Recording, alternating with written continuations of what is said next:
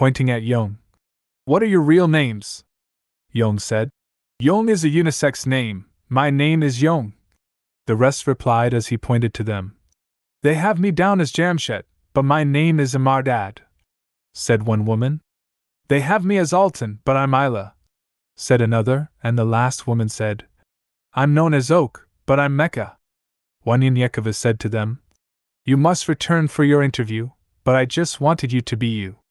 As the women were walking away, a young man approached, but a man in the crowd forbade him. This man is gay. What should we do to him? One Yanyekova said, I'm nobody's judge. I don't know what to do but see if his heart is true. Everything else is up to Sabaoth. One Yanyekova looked at the man.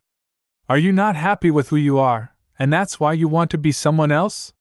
For if you thought you were a woman, you would have come forward earlier, when I asked for the women to come who were dressed as men. The man looked down and said nothing. One Yanyekova looked at Jonathan. Jonathan stood up. I too would have had something smart to say, but I must admit that those days are past me, but as this book says. Jonathan held up the Torah. He without sin cast the first stone. Joan was stalked, and One Yanyekova was proud of Jonathan as he turned to the crowd. Again, may I have your attention? I am not a judge, nor do I want to be one. Sabaoth is the judge here. All sin is sin, and neither is greater than the other. I look at the heart to see if it's good or evil. Sabaoth loves and cares for every one of us, and he wants to separate the wheat from the tares.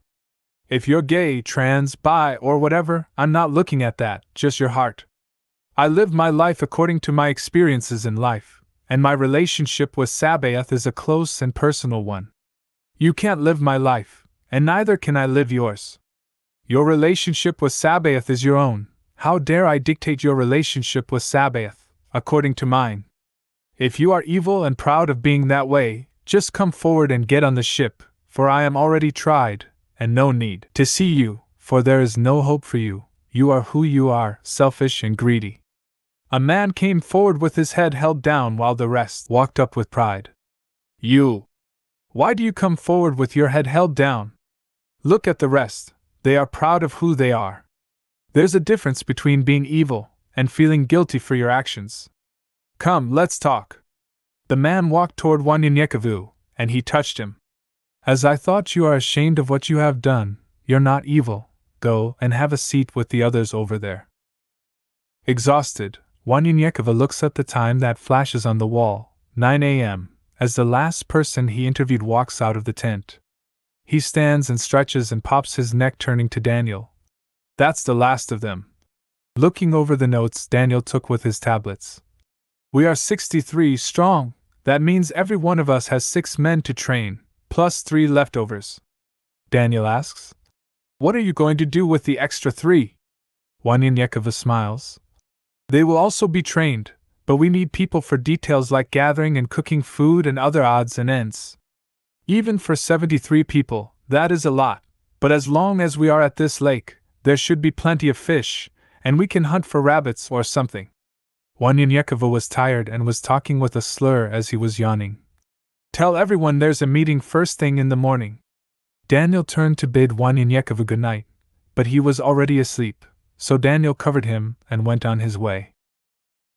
At 4 a.m., One Yanyekova and his men gathered together and reviewed the notes on the ship, as well as the notes he and Daniel had taken about the group of people. The intel pointed out that they cycle through this area every year, and they had 9 months before a new group came to replace the old ones. Abenian B6 was not scheduled to visit the area, so no one should look for him there. The crucial question was, what are they looking or digging for? These were some unanswered questions. Were the drugs and alcohol present there genetically modified? How can the Abenians change human DNA, or was it something else they were trying to do? For hours they discussed the matters at great length before they all concluded. Just when they thought they were finished for the day, One Yanyekova said, Before we separate, we need an inventory of everything we have here. How many weapons? What kind of technology? Who knows this technology? How many horses? What kind of food is stored here? How many can fight and or shoot? And we need to eliminate all these drugs and alcohol in the area. But then again, the drugs and alcohol can be placed on the spaceship with them.